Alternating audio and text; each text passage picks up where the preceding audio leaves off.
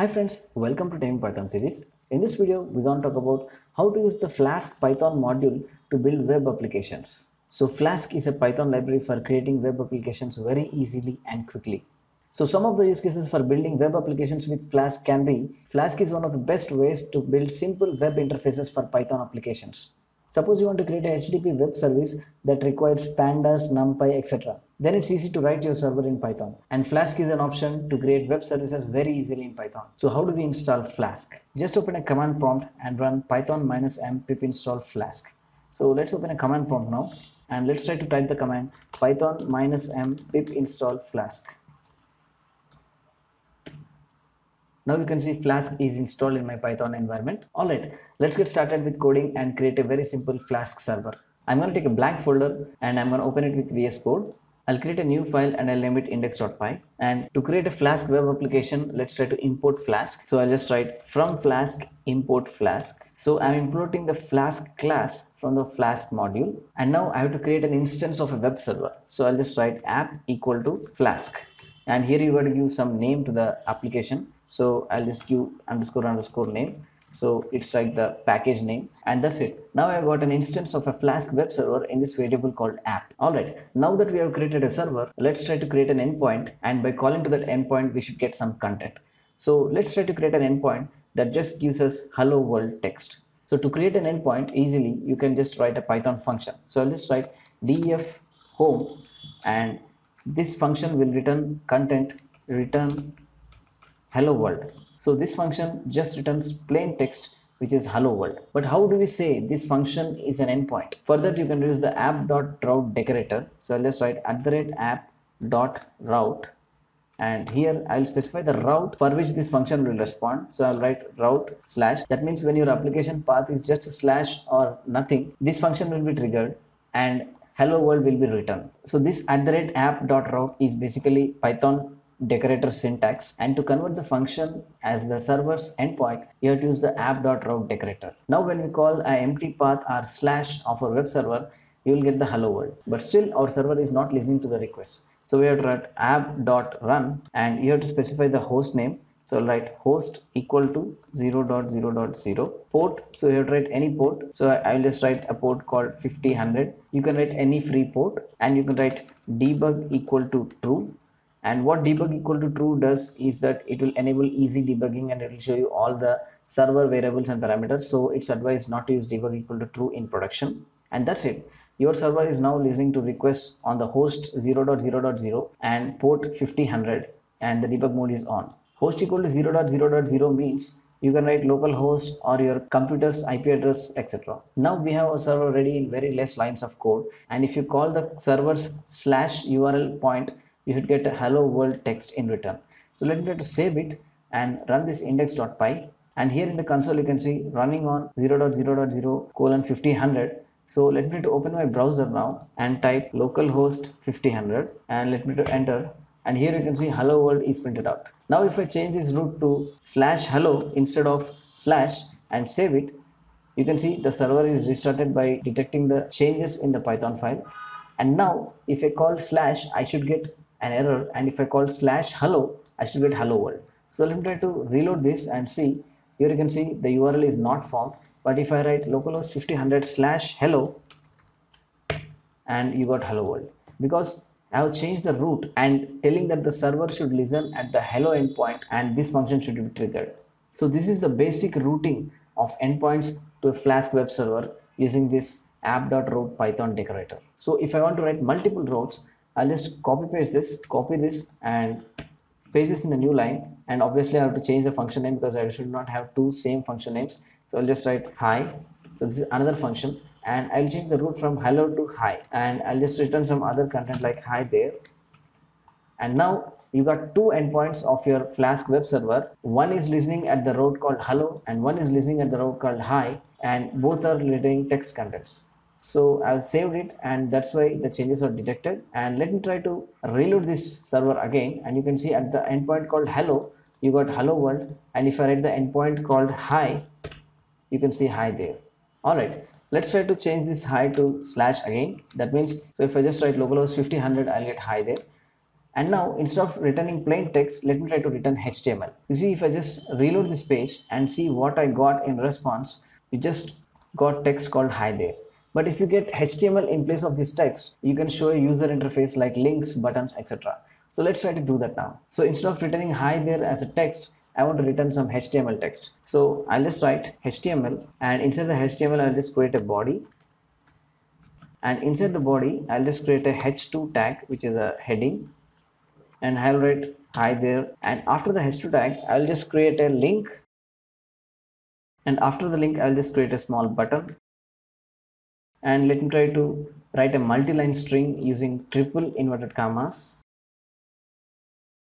and now I can span my string in different lines. Alright, instead of returning text, now I'm returning HTML in the response. So let me try to reload this again. I got HTML content, and if I just go to the page source, in the response you can see my HTML which I have written through my Flask function, and here you can see the HTML is rendered by the browser. So if I just click go to Google, you can open the Google, and this is a dummy button which I have created in the Flask response. So this way, just instead of text, you can return HTML and the browser can render it as web content. Alright, you can see the problem here. Instead of writing HTML in this Python script, I can write HTML in a HTML file, right?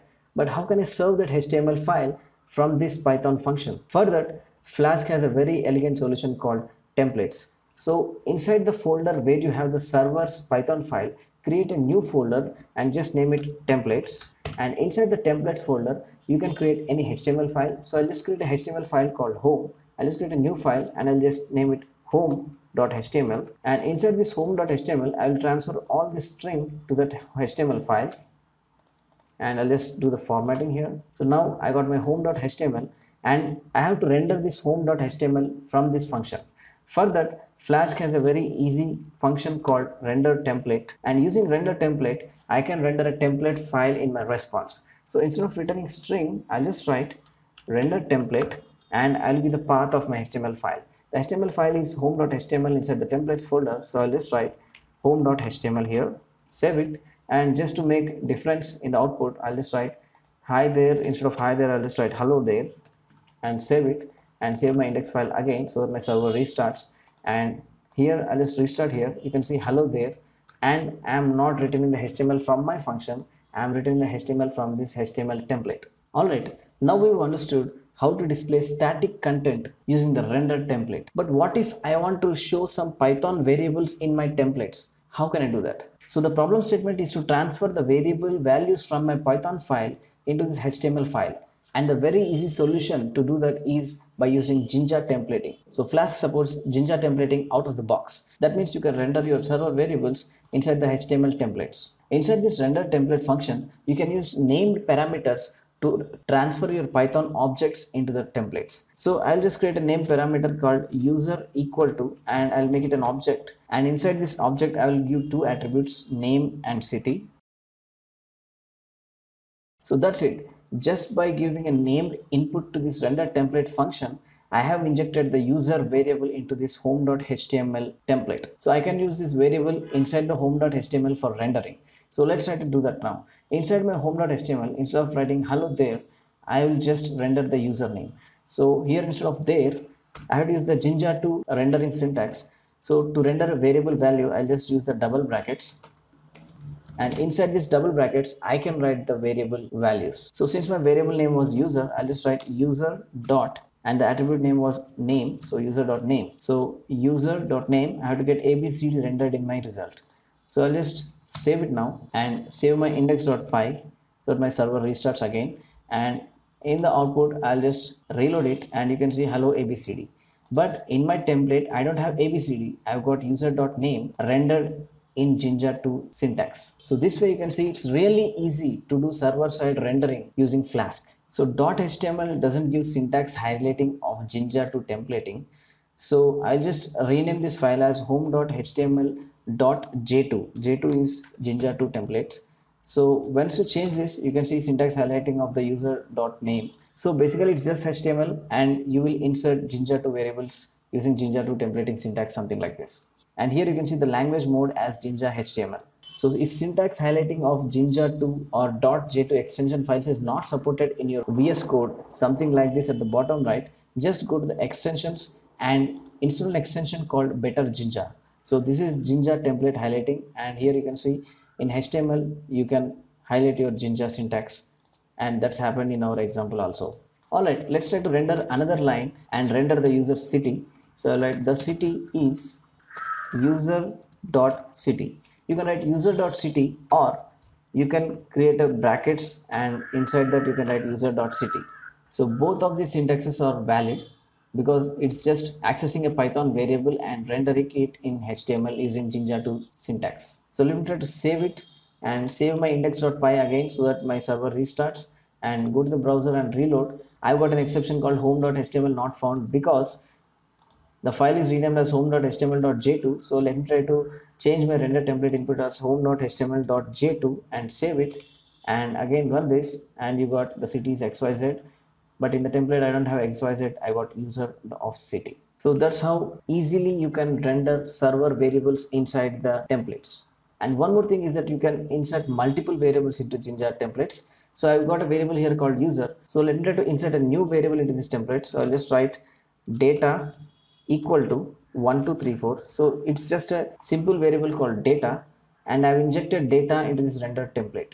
So in my home.html, I can use that variable called data. Let's think it's the number of page views. So I'll just write a small span tag, and here I'll write number of views is, I'll render the variable called data here. So let us save it and save index.py again so that our server restarts, and go to the output and reload it. Here you can see number of views is 1234. So this way you can render multiple Python variables just by providing multiple named inputs to this render template function of Flask. So that's it guys. This is an introduction of Flask Python module. In this video, we got to know how to create a simple Flask server, how to create server routes so that we can map multiple functions to the server routes, and how to render text, how to render templates, and how to inject server variables into the HTML templates using Jinja2 templating. You can see I've created a blog post on introduction to Flask Python module for creating web applications. I've also given you the source code so that you can practice it in your own computer. I've also given a reference to the Flask official documentation where you can have a quick start of using Flask. This is a very great documentation, and just by reading this quick start documentation, you can easily learn how to use Flask. Please provide your valuable feedback or questions in the comment section. Hope you like this video guys. Thank you for watching.